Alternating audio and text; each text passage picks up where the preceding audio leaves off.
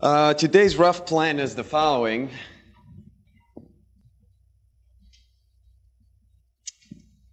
So let me actually, before today, let me recap yesterday.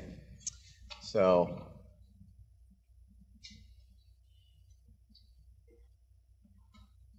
what did we do yesterday? So we set up the problem, and we said the problem was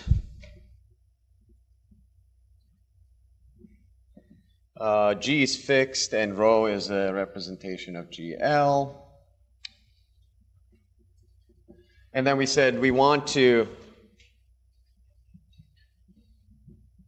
write a trace formula which would do the following: pi of Ramanujan type, and then there's the multiplicity of pi, and we're also fixing a finite set of places. And I'm only talking about Q, but everything can be generalized, of course.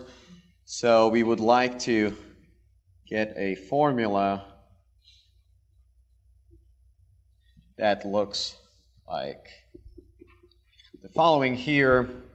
F is just a function, compactly supported smooth function on the the points in S, and m pi rho was the order of the pole. Order of the pole of Ls pi rho. So the partial L function, but they should be having the same order anyways. And anyway, so we wanted a formula like this. Then we said that these quantities can be expressed as certain limits. So in this case, limit over P of A pi rho P's, where these are the coefficients of the L function right here, and the sum over these, we said, the sum over pi A pi rho P's can be expressed as the trace of a certain operator. In the tempered spectrum, we said P comma rho. And then we would like to use a trace formula to actually get a geometric expression for this and to evaluate the limit. So this is what the problem was. And we then tweaked the problem a little bit and said, instead of looking at the order of the pole, one could also capture even more information if one looked at the residue of Ls pi rho at S equals 1. So instead of this, one puts basically the residue here. Yes, it is simple. I mean, honestly, if you don't take the limit here and just look at the asymptotic expansion, you don't really need to assume it's simple. Because the asymptotic expansion would give you the order of the pole as well, because if the pole is not simple, say it's of order m, then the asymptotic expansion would look like x times log x to m minus 1. So you would actually get this m right here. But it will be more complicated, of course, because these logarithmic terms usually are not that easy to isolate. Although, like, if everything boils down to a contour shift, they're exactly the same way. It just follows from some Cauchy-Integral formula. So if higher order poles, then one should basically look at the asymptotic expansion of the sum rather than taking the limit immediately. And then we said, okay, so yesterday again, we set the absolutely first, the simplest example. We said, let's look at GL2 and Eichler-Selberg trace formula.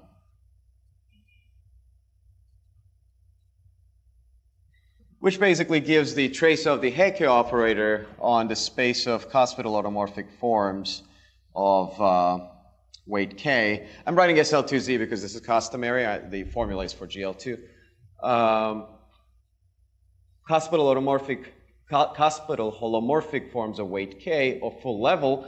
And there, basically the formula said the trace of our cusp, in that case, of f, where f is a very specific test function. I'm just going to put an n here to distinguish that we're looking at the nth Hecke operator. This was a sum of 3 terms. So let me just write it as follows.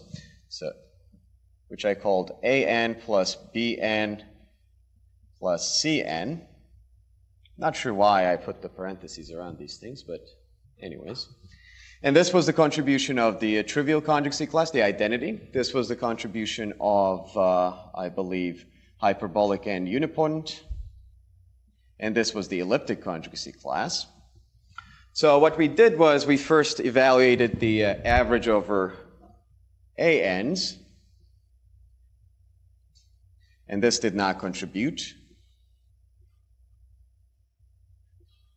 And then we saw that somehow the hyperbolic conjugacy classes contribute to the sum over integers, but not over the primes. But anyway, so contributed, I forgot 1 over 1 minus k, I guess. I'm not sure. K was the weight. I forgot what exact contribution was, but one of them. And then this was the hard task, and to evaluate the elliptic part, or to understand the elliptic part,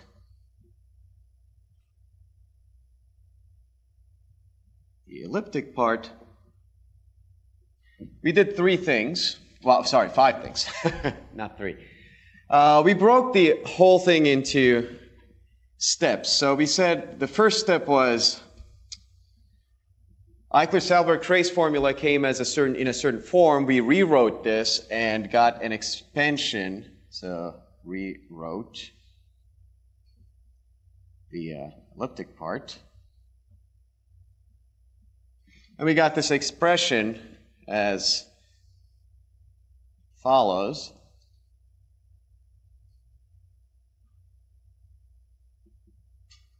So where this L function was basically, I mean, it is a weighted sum of Dirichlet L functions, and it captures both the volumes of centralizers and the orbital integrals in itself, and this you should think about the regularized orbital integral at infinity.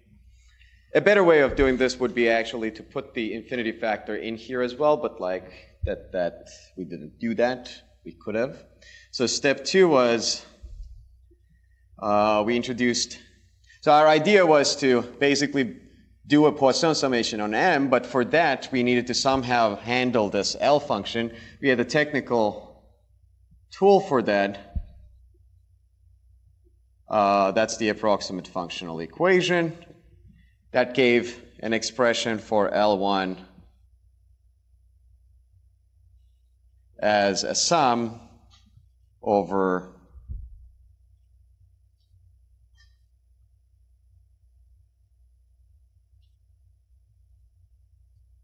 so there's a sum over L and F, and then we had a certain cutoff function that looked like following. There was a dual sum, which involved an H. In any case, this was step number 2. And then step number 3 was we applied the Poisson summation on the variable M. I'll tell you in a second what this actually means. Step 4 was we analyzed the dominant contribution.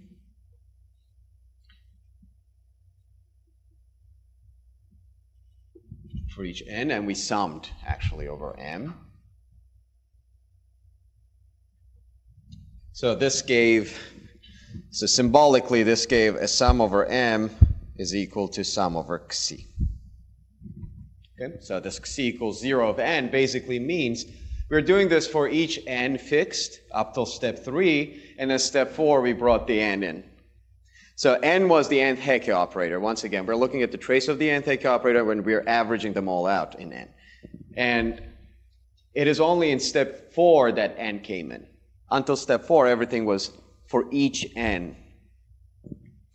And step 5 was the the hardest step actually, that we did not really talk too much about, but we analyzed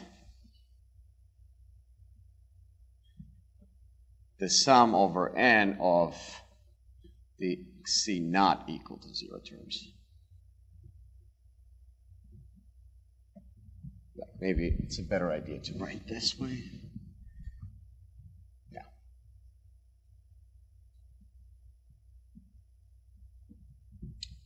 Okay, so this was the 5 steps that we actually went over in the very specific case of the Eichler-Selberg trace formula. So today's plan is basically to generalize this to the following setting. So today, we'll talk about, well, generalization of this. Generalize this to an arbitrary test function f. I'm going to call this f infinity because I'm not going to allow any ramifications still, and I'll tell you in a second why I won't be allowing any ramification. So this is g of r. So we are basically going to stick with, so still g will be gl2 over q. So we're not going to leave gl2 until the second lecture of today, I think. So we will generalize these steps to gl2 for an arbitrary test function. And here we're going to see a couple of differences. So we will talk about the discrete part of the trace formula. And how this actually has extra distributions than just like things get fairly complicated as soon as you leave the Eichler-Selberg realm. We will talk about this, then we'll talk about isolation of special terms. So discrete part and isolating, well, let me just say non-tampered contributions. But it's not just non-tampered, it's actually basically everything that is not of Ramanujan type we will isolate. So there will be some tampered contributions as well. And then we will compare, and this will presumably pretty much end my discussion of like this setup. Then I would like to compare this setup to what has been done in the paper by Frank L. Langlands and Nigo, because they also took the same problem, at least like this discrete part of the trace formula problem, where they isolate the most non-tampered contribution, but they don't isolate anything else. So I'd like to compare this approach to that approach and see where things actually change and what is different in their approach. And then I will take a detour to, I'll also talk a little bit about the singularities in transfer.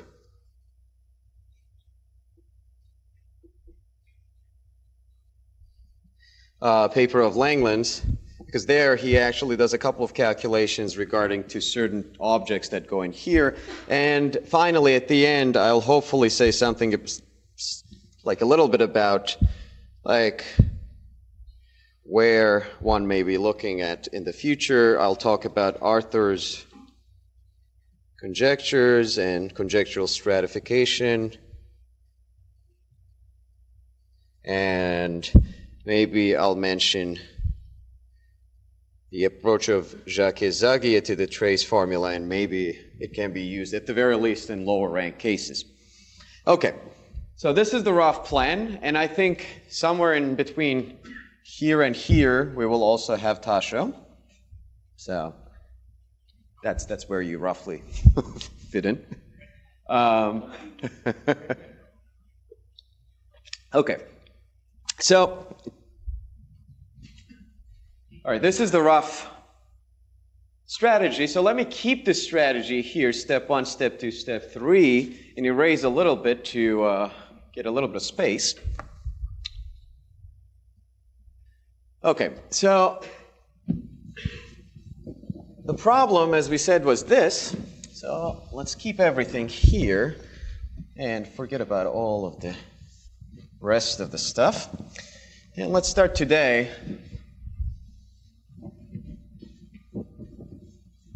the actual problem right here on the left. Okay, so we want this. We want a sum of a certain type of trace formula where each trace is weighed by a residue. But let's start with, even before, where the sum is actually running over. So the sum is running over those things that are of Ramanujan type. So what does this mean? These are basically pi's that satisfy Ramanujan conjecture. And for this, I'm not going to talk about the general Ramanujan conjecture at glance. I'll basically stick to G equals GLN. Actually, let me do... Huh? What's that? G is GLN plus 1 for what I'm going to say. Because Ramanujan conjecture gets complicated for normal groups, so I don't want to deal with that. At least I want to say that these cuspidal automorphic representations are here, basically. Where's that? Oh, we're going to come to rho in a second. So rho will be, for now, let's keep rho to be arbitrary, because it's not going to matter too much for what I'm going to say right now. But basically, the strategy is I'm going to describe what happens in the spectral side of the trace formula and the discrete contributions for GLN in general. For that, rho doesn't matter. And then I'm going to pass to GL2, for which rho can be anything, because it's easy to write down test functions for arbitrary rho in that case. So the first problem when one encounters, when one wants to actually follow all of these steps for a more general test function than the Eichler-Shimura, so we would like to do this for a more general test function. Let's start with that. Test function at infinity. So one word about finite places. Like this whole analysis and this L function actually takes care of all the ramification that you can impose. Because whenever you impose ramification, you're going to fix a finite set of places anyways, and everything will happen in that fixed finite set of places. That would just modify this L function at finitely many places, so the analytic properties of the L function is not going to change. So from an analytic perspective, the analysis of all this will basically stay the same. The only thing that will change is if once you introduce ramification, of course, these limits will no longer be zero anymore. So there will be contributions, like for instance, we saw in the first lecture that if one takes the symmetric square L function for GL2, there'll be contributions from dihedral representations, which one would see by introducing ramifications. Because if you don't introduce ramification, dihedral representations don't appear. They always are ramified, so to speak. Okay, but those are remarks for the end. So let's start with the beginning. For the Eichler-Selberg trace formula, we didn't even care about this because the formula was given to us as a sum over Ramanujan terms. In particular, for GL2, in that scenario, the Ramanujan type just means, for holomorphic cuspidal guys are all Ramanujan type. They satisfy the Ramanujan hypothesis, so we had a formula. For general test functions, however, so even problem number 0, let's say, the trace formula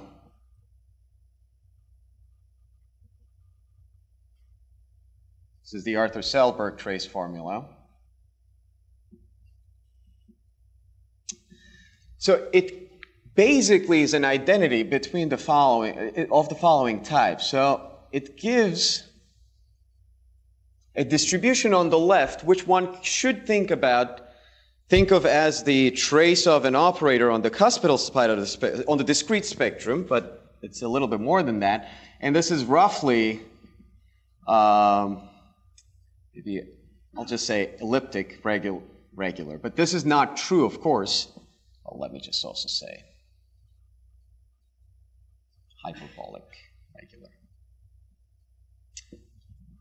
So what I want to say is basically there's a discrete part of the spectra which is equal to, so to speak, like at least just as a first order approximation, as a geometric part, and the terms are like elliptic and hyperbolic. So in about 45 minutes, we're going to see what supplementary terms actually come in both pictures, but they're secondary for what I'm going to say.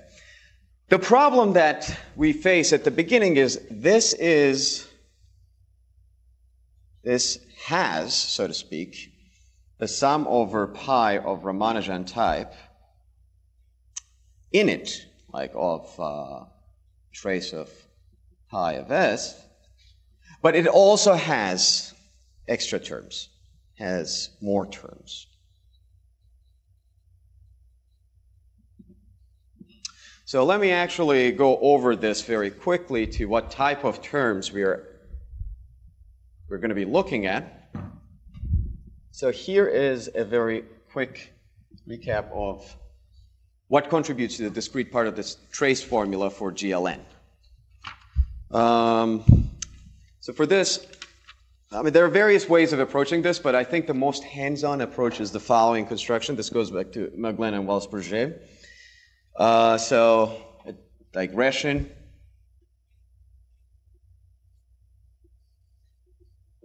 Let's make this a little bit more colorful.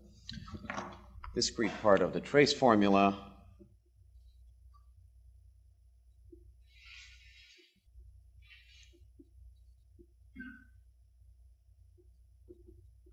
For GLN.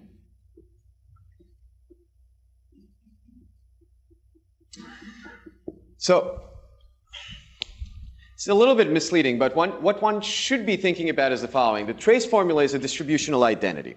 And the discrete part basically means for a given f, test function f, there will be a contribution from certain representations that are discretely occurring on the left. And these are, of course, the representations that occur discretely in L2 will contribute discretely, but there will be extra contributions to this distribution that are coming from the continuous spectrum. So this is where we will actually get a little bit of trouble, but let me start talking about, so there will be three types of contributions. So let me just write this thing down as follows. So in general, so I discrete of f will look like, will be a sum of the following type. So it will be a sum over pi's. There will be a coefficient, a of pi, let's say, and then there will be a distribution f of pi. And three types of pi's will contribute. So, okay, let's do following. And there will be contributions, so three different types of representations pi will contribute. And the first part is the following. So this will be, these will all depend on certain partitions of, or factorizations of n. So we're going to basically write if n plus 1, by the way, you may be wondering why I'm writing n plus 1. There is a reason for this, because like a lot of things actually come as symmetric powers, and n plus 1 is a better indexing for that, but at the moment it's not going to be great, because you're going to see I'm going to write down this factorization as m plus 1 plus d plus 1. So this is a factorization of two numbers. So take, for instance, like m equals 4. This could be 2, 2, 1, 4, or 4, 1. So basically what we're looking at is the following. So look at blocks of size m plus 1.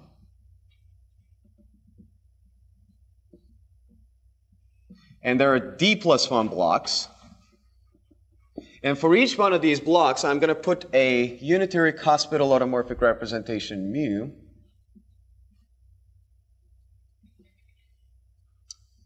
of GLM plus 1. And then I'm going to twist this guy with determinant to d over 2, then all the way up to determinant to minus d by 2. And I will induce this, so to speak, all the way up to, let's call this sigma d of mu. D referring to the twist up here, mu is the mu. Well, this will be reducible, but it will have a quotient, a unique quotient, and that guy will actually contribute to this I discrete. In terms of Arthur parameters, maybe it's a better idea. So this guy will have a Langlands parameter, and this will be the symmetric d power of SL2, basically. So that will be it. And these guys will contribute.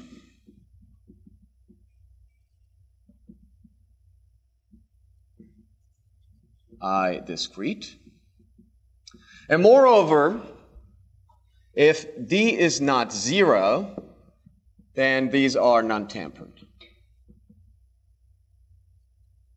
So in other words, they don't, they're not Ramanujan type, so they don't satisfy the Ramanujan hypothesis. So as soon as your n+1, the group that you're looking at, has a factorization where this D is non-trivial, then you're going to get a non-tampered contribution. So this is number one. Number two is a cousin of this. Again, n+1 is m+1 times d+1. This time you induce the same thing, but without the twist. So you look at mu, mu, mu, mu, mu, and induce. So these guys, so let's call this sigma mu. So these guys will actually contribute, so they will contribute. These are tampered, but they still contribute to the discrete side of the trace formula, the discrete part of the trace formula. Maybe I should also tell you what these A pi's are. So here A pi is 1 for these. These actually do appear discretely in the L2 spectrum. That's the thing. These are the non-tampered parts of the L2 spectrum. On the other hand, these guys are not parts of the L2 spectrum. Well, they're continuous. They're parts of the spectrum, but they're continuous, but they still give a discrete contribution to this distribution. And A pi here is going to be -1 to the power, I believe, n minus m over n minus m, if I'm not mistaken. Yes. So this will be important. And the third one here, of course, D is not 0 here. Because if D is 0, n is equal to m, and you don't get, this doesn't make much sense. And if D is 0, you're looking at a Hospital automorphic representation of the whole group, so that's, basically, it's not there. And the third part of the contribution is, again, n+1 is m, well, this time, it'll be a combination of the two, basically. So we will be looking at m+1 times d+1. This will be this part, and then we will be multiplying this with d+1. That will be this part. So we will be basically replacing each of these mu's with a representation of this sort. So let me not write down the whole details. But, so these will be also non-tampered. And these are not Hospital or discrete or anything, but their coefficient, I believe, is -1 to the n minus m prime over n minus m prime. Here, d prime is not 0, or d prime could be 0, actually.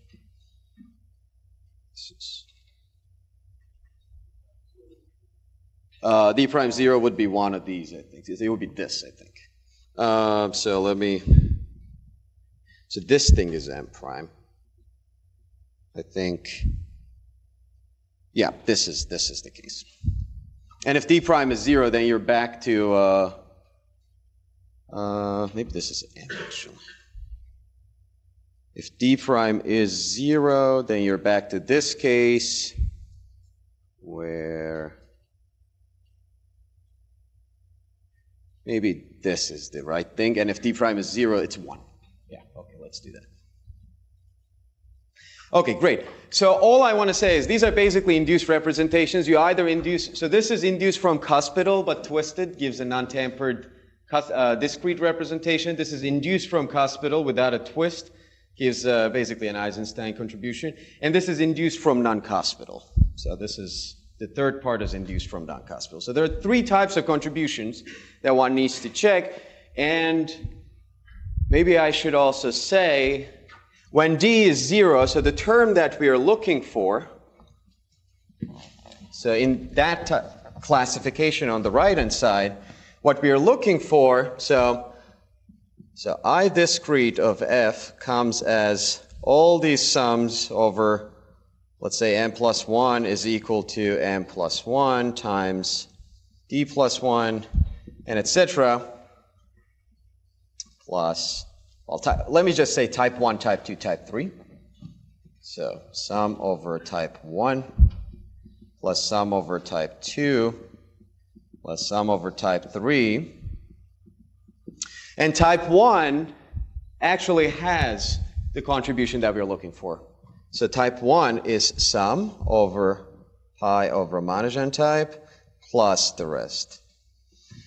And in terms of that classification, this is just sum over basically n plus 1 is n plus 1. So d is equal to 0 plus sum n plus 1 is m plus 1 times d plus 1, where d is non-zero. So this part is what we're looking for.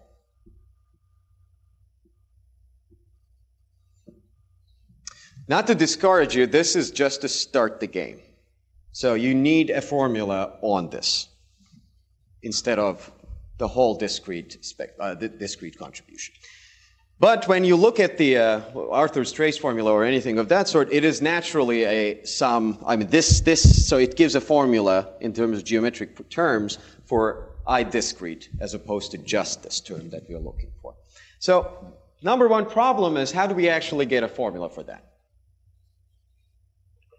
Okay. So let me just write it as a specific problem. So these are step 1, step 2, step 3. Okay, so problem.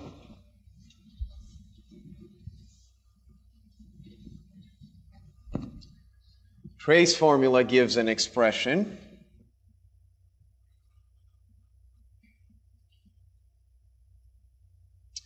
for I discrete as equal to roughly, as a first approximation. I will even ignore the hyperbolic terms. I'll just say elliptic regular part. But we want, what we need, so to speak, I discrete minus I,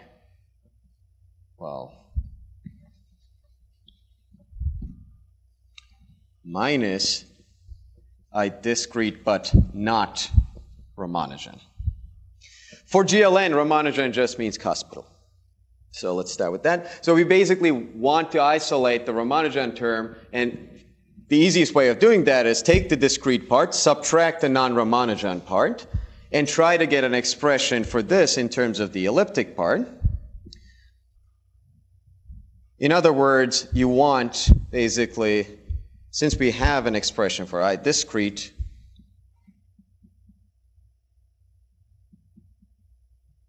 we would like to isolate this part in the elliptic part of the trace formula. Okay, so this is problem number 1. This is actually a fairly large-scale problem because these distributions get quite complicated as soon as you move in higher rank, because these, I mean, we're now talking about like these guys will actually be full sums over smaller rank GLNs. So there will be a lot of contributions. Is that making sense? Any questions so far? So does the problem make sense in the more general setup? Okay. So let's see what we can actually do about this. We actually saw a part of this when we were discussing the GL2 and Selberg trace formula. We just basically did not pay much attention because it vanished. So let me make the following remark.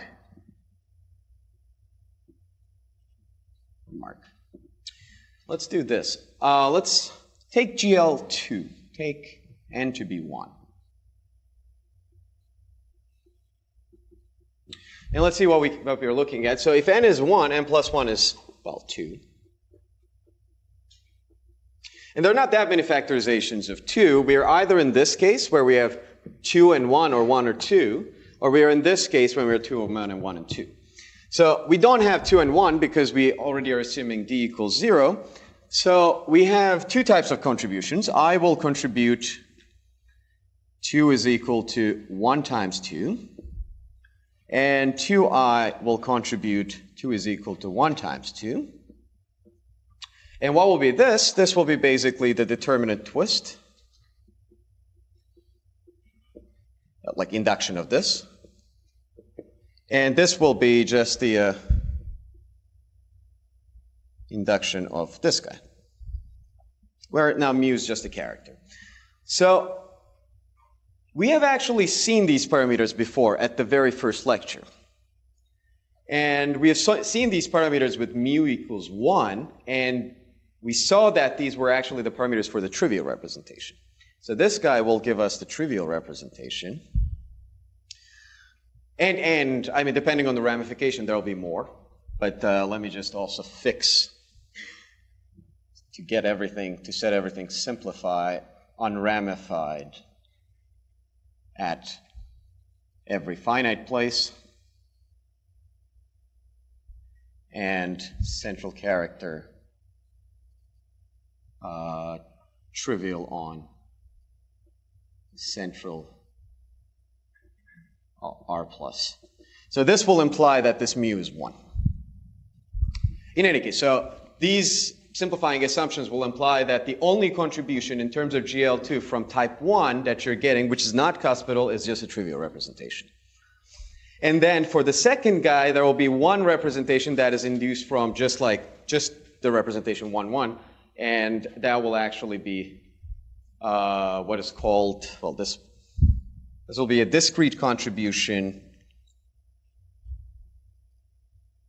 from the continuous spectrum. And this is hard to explain, but, well, it is term 6 in the trace formula of Jacques-Langlands, if anybody remembers that. But I'm sure everybody has a Google, so you can check it out. And Langlands calls it psi 0, like its contribution as trace of psi 0 of f in beyond endoscopy.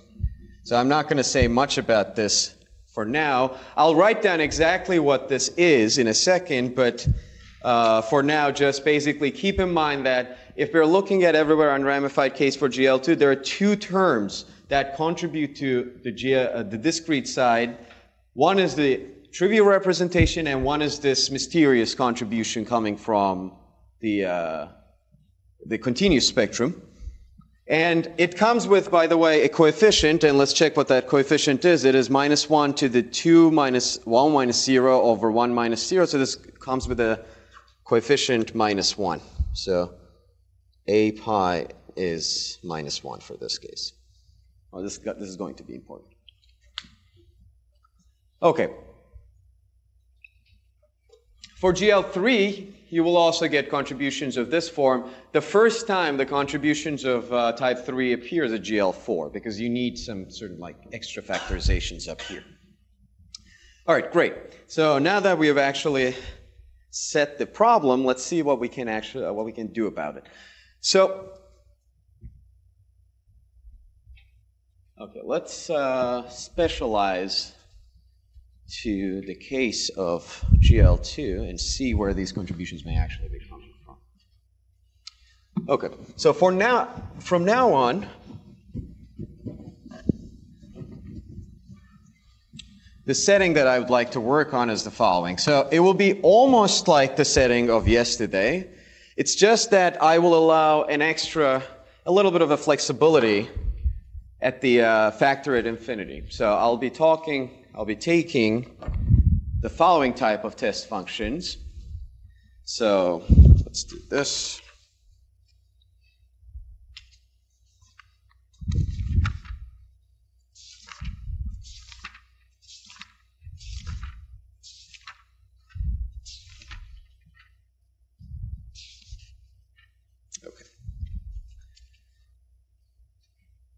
So the setup for the next half an hour will be, I'm going to take G equals GL2 again over Q.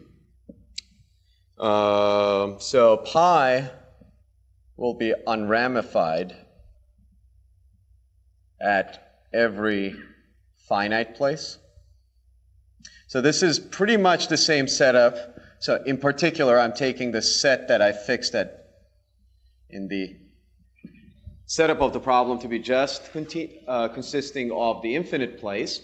So this is so far basically exactly the same setup as the Eichler-Selberg trace formula, except that I'm going to allow myself unramified at every finite place.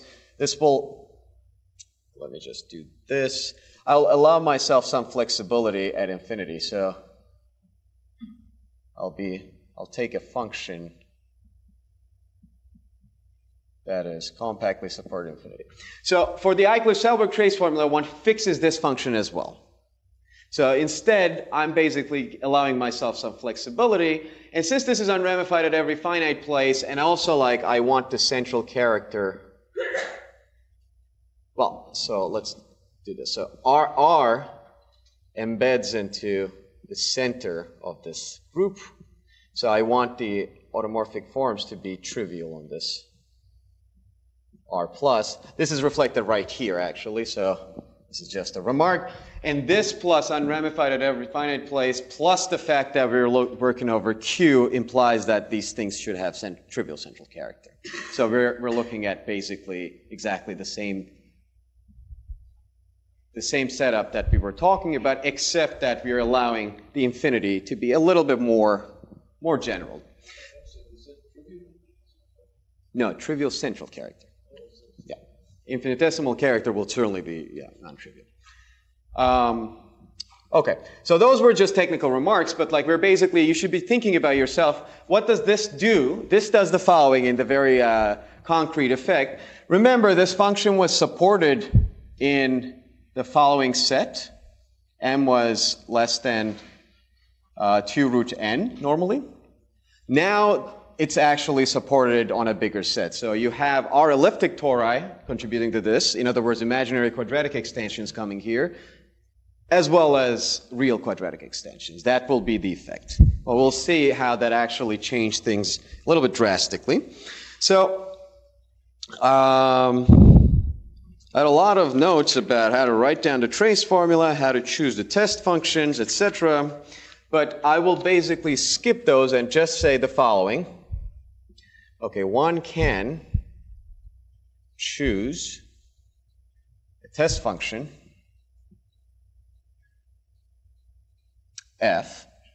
Let me also fix a dual group representation. So I'm going to fix rho to be rho of R, which will be symmetric Arth power representation of GL2C.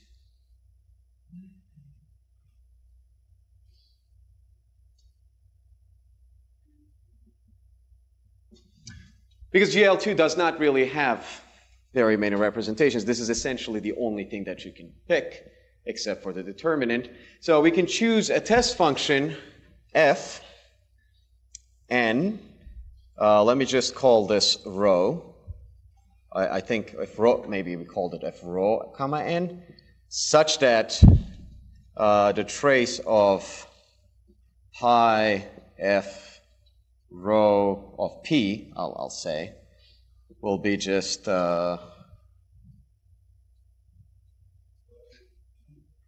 where's the n? So this is n, but I want to just do p because n will actually be a product over divisors of n. And for each divisor, you will actually have another one. So, I mean, we could do n. And this would be just product over n.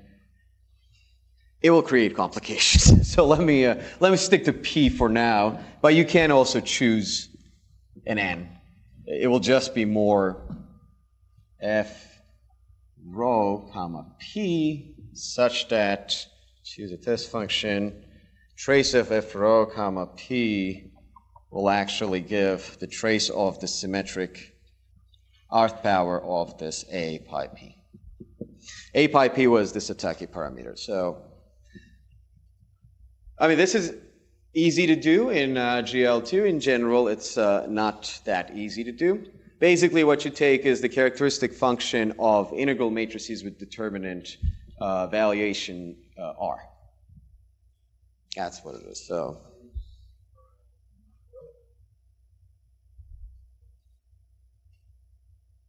No. Just the Pth coefficient I want. Because if you sum these functions, that's your basic function. If you sum rho p over, well, I mean, I guess rho n over n to the s, this would be the basic function. So if you take trace of pi of this would be ls pi. Right? I mean, eventually we will be summing these things over, so it will actually have the same effect. Why? You're unhappy?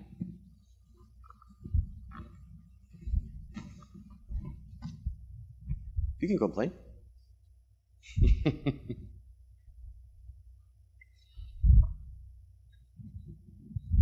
So basically one could choose these functions so that we can get the Pth coefficient of the symmetric kth power L function. That's all I'm saying by choosing specific test functions. So that the sum trace of pi infinity over f infinity times a pi rho k, rho r of p times log p is just the log p of trace of r of f infinity times f p rho in the cuspidal spectrum. This is cuspidal. So I hope this makes sense. All I'm saying is you can find a test function that actually picks up the Pth coefficient of the symmetric Arth power representation, L function.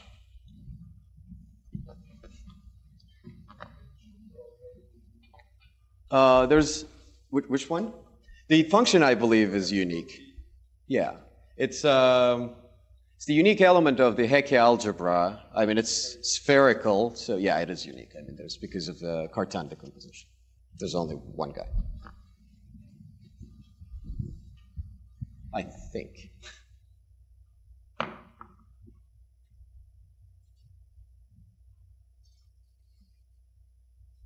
I think so. Okay, so once we choose this guy, and if anybody's interested, you can ask me at the end of the class. I can tell you what the actual function is.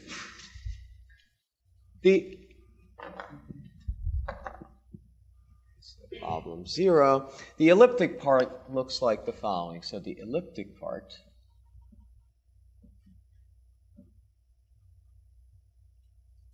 takes the following shape.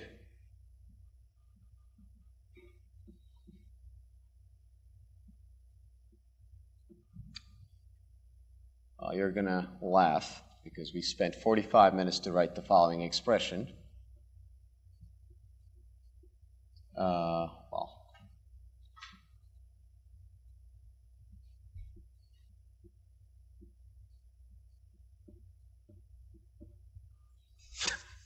So basically it is exactly the same thing.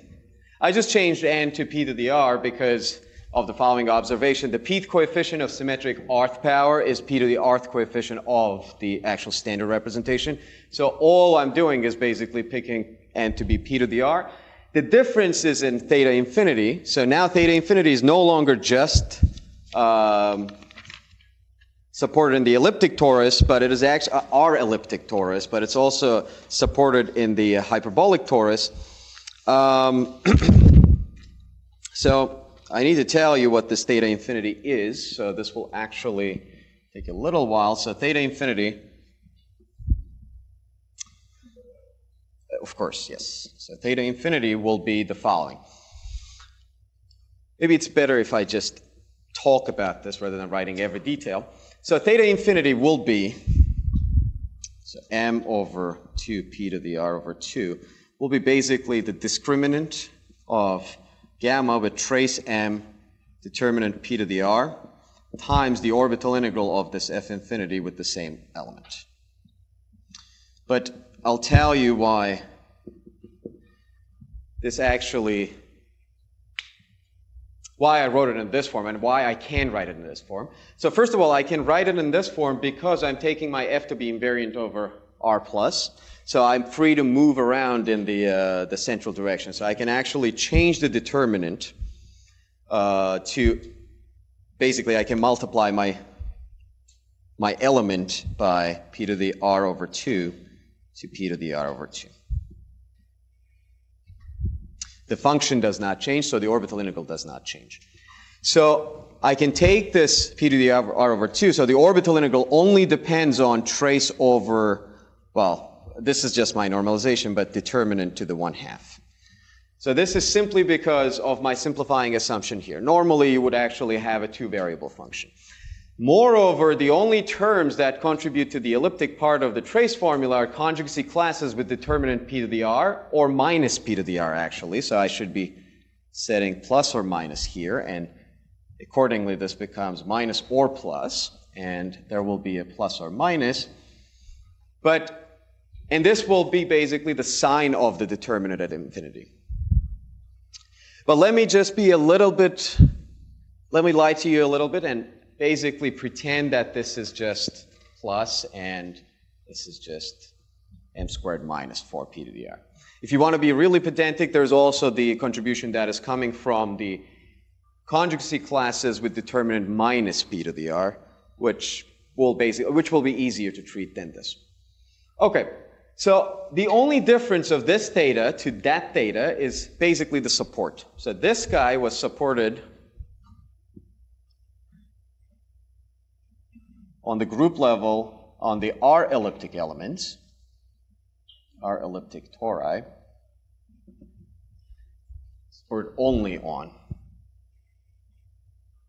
And this just means that basically m was less than 2 root n in this setting, because the tori being R elliptic or R hyperbolic is defined by basically the extension q square root of m squared minus 4n being imaginary or real in this particular case.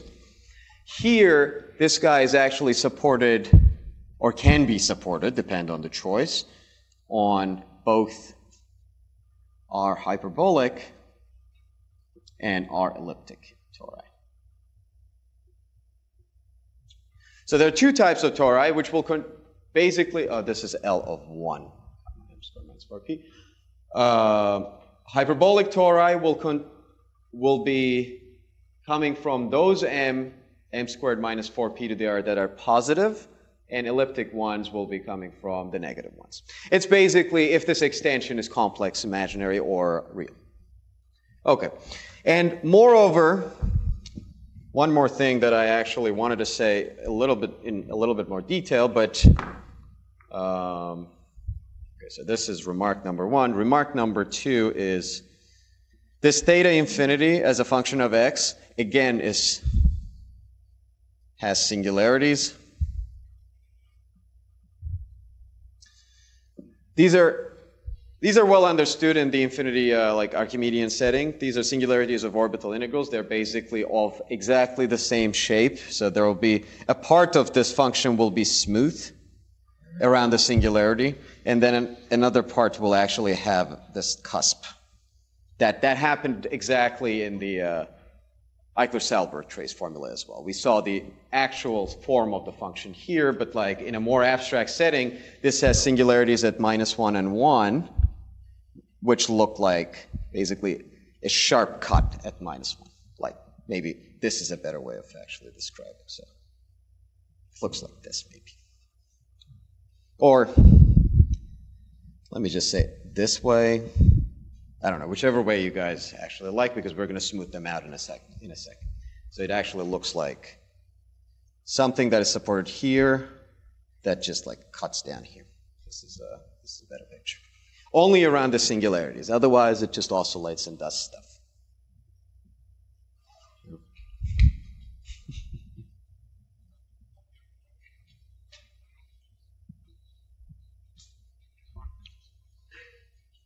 There's also the smooth part that will be actually different.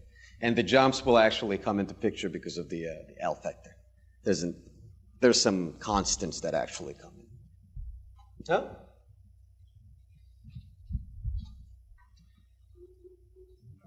Where's that?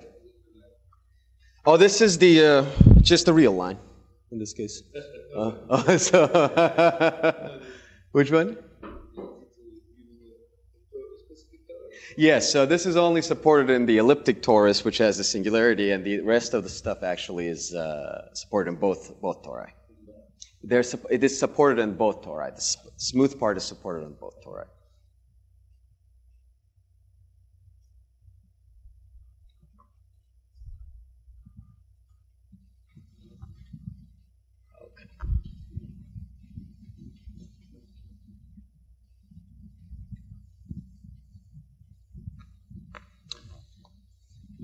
Okay, so before I finish this lecture, just want to basically set up the problem so we can pick it up in the last one.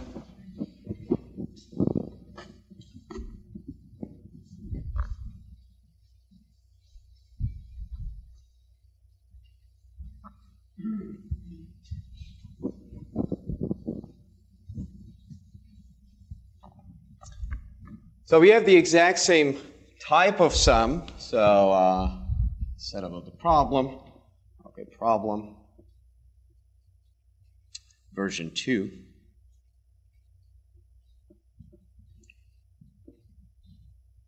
We have this sum.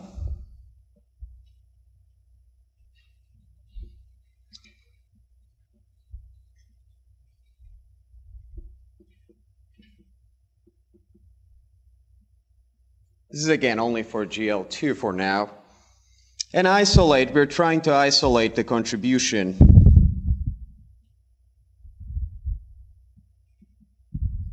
of type I and type 2I to this sum.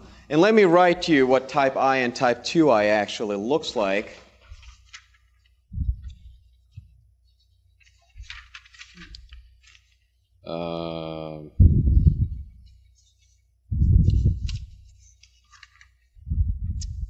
Okay, so what are these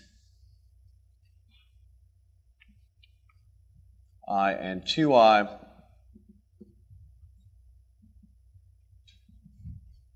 I will be the following quantity, 2 times p to the k over 2 times r over 2. 1 minus p to the minus r plus 1 over 1 minus p to the minus r times, well, this will be a sum over plus and minus and the integral theta plus minus x. This is the actual contribution. And the contribution type 2 is the following gadget. It is r plus 1 over 2 times, again, a sum over plus and minus, which you can avoid. X squared minus or plus 1 is greater than 0 of theta infinity or plus minus of x, square root of x squared minus plus 1 dx. Okay, so I'm going to stop here in a second. Just the problem is to find these expressions in this guy. And moreover, what you would like is the difference of this minus that should be actually somehow explicit, because at the end of the day, this is where we want to start the game. So we're trying to end up in a formula like this, basically, but now we have all these extra contributions. We want to get rid of them. And in the next lecture, what we will do is we will actually carry out step 1, 2, and 3, and we'll see that the dominant term right here will actually have both of these contributions. And then we will take that out and then see what we actually are left with. Okay, so I'll stop here.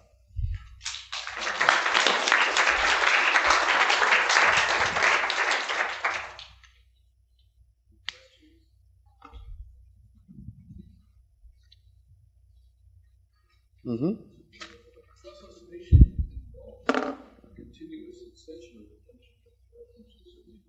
Oh, absolutely. That's a great point. The L function itself is only defined for integer points. It's not even defined on integer points, if you think about it, because like if this thing is a square all of a sudden, it blows up. Because this is a zeta now. So that is one problem, for instance. So there will be problems. So this was kind of like, I mean, you just spoiled the whole premise, but there are a lot of problems in applying Poisson summation to this. What was the... okay, so you spoiled the promise. But yeah, I mean, joke aside, it is true. It is a very good observation. This thing, we want to do Poisson sum on, well, P to the R or N in general here, but this is only defined for integral elements. What did we do last time? Like yesterday's thing was also the same, right? Because this is only defined for integral elements. What we did was we switched, so we broke our sum to congruence classes. And each congruence class we did Poisson sum. Then we basically got rid of this. We took this out. So it is almost like switching, well, it's not, it's exactly switching summation. So you're breaking your function into congruence classes somehow, where your almost like volumes and orbital integrals are constant somehow. It's, maybe that's a good way of thinking about it. Mm-hmm. There's no reason to anticipate it. Oh, no, there is. So, you mean, okay, so philosophical reason or? Okay, philosophical reason is the following, or at least for me. Well, what is the main contribution to this guy? Look at the, forget about that. Look at the, the spectral part. The main contribution to the spectral part is a trivial representation, or like the most non-tampered term, so to speak. On the right-hand side, the major contribution, the big chunk, is the elliptic part. So basically, this guy, wherever this non-tampered term, it should appear basically somewhere around the elliptic part, because that is the big contribution. Okay, so look, you're looking at a sum of this sort. And the trivial representation, like with all this jazz aside, is of size p to the r over 2. Like as a function of p, or as a function of the nth Hecke operators of size n to the r over 2.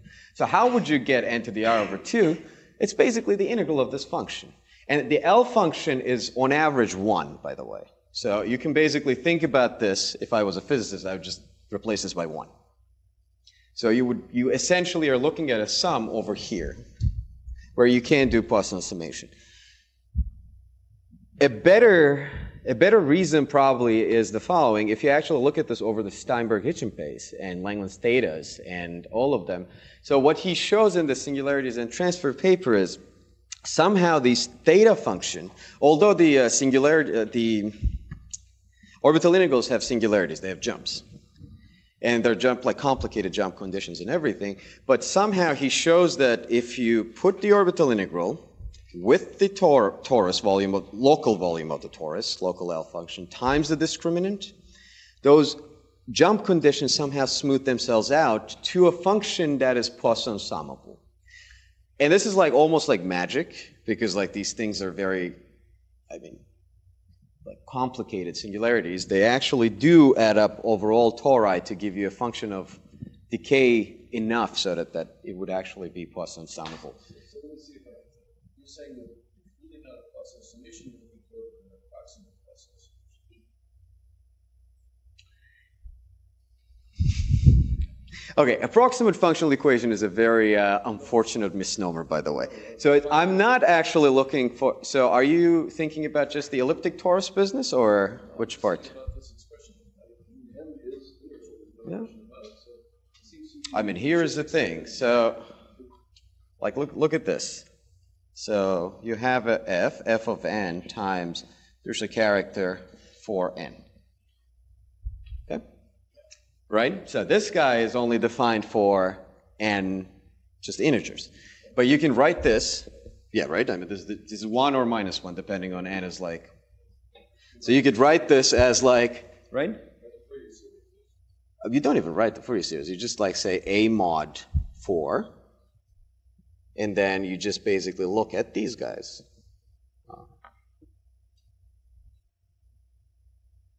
Or a better way of saying this is just break this whole sum into, well, n is equal to 1 and n is equal to minus 1. Or, I mean, 4 is a bad one anyways, but it doesn't matter. You know what I'm saying? I mean, it's just like at the end of the day, you're left with a sum, a function that is defined over all the integers. I mean, it is a very standard thing to do. You're very unhappy.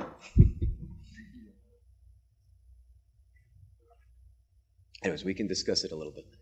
So when you say isolated integration, things in this part is geometric. Yes, so these are spectral contributions. So these are actually just by Weil integration formula. So these are spectral contributions. And we want to understand them in the geometric side. So this is the geometric contribution. Yeah, I wrote this pretty explicitly, but basically what this is, I mean, this is the trace of the following matrix, P to the R over 2, P to the minus R over 2, which is the symmetric Rth power of the trivial. And this guy is this requires a little bit more effort because it's a little annoying.